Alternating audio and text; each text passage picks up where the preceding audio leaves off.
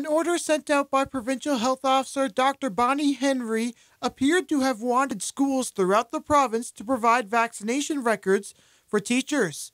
But today, Northern Health and Coast Mountain School District 82 are clarifying that. We don't and we can't ask at this time as a result of it being a privacy issue.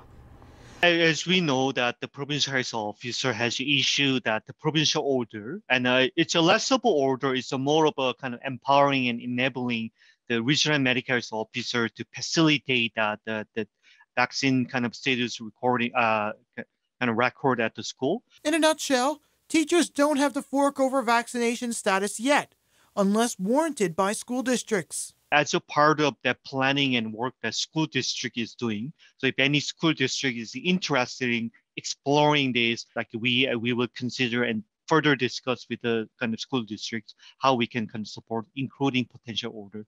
And if the Board of Education mandated such a disclosure, and at this time they have not done that. And the second avenue is the one that we are discussing, which is if the local medical health officer directs the school district, we would immediately collect that data. Northern Health says that it's not so much an order as it is a stipulation, given that if the Provincial Health Officer Dr. Bonnie Henry asks for those vaccination records, they hand them over. But as of right now, neither Northern Health or Coastal Mountain School District 82 plan on doing that for the time being. For CFTK-TV News, I'm Zack in Terrace.